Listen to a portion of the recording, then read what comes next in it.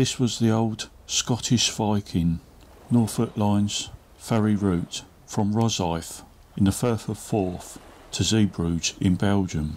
Pictured inbound, passing the Forth rail bridge in 2009. The vessel was built and entered service on the same year.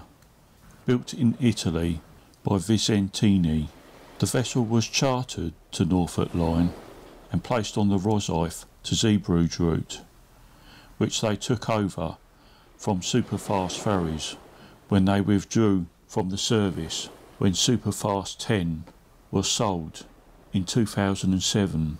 This vessel entering service on the route in July 2009.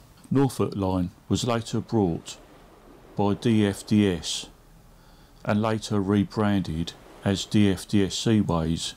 DFDS operated this vessel on the Roysth to Zeebrugge route for a very short time before they withdrew her and replaced her with a freight vessel on the route, which became freight only. The vessel was then chartered to Scandlines between 2010 and 2011 before Stena Line took over the charter of this vessel in 2011 and continued the charter under their name.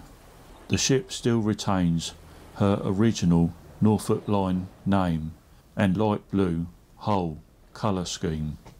The vessel currently operates in the Baltic on Stena Line's Ventspils Latvia Näsum route in Sweden.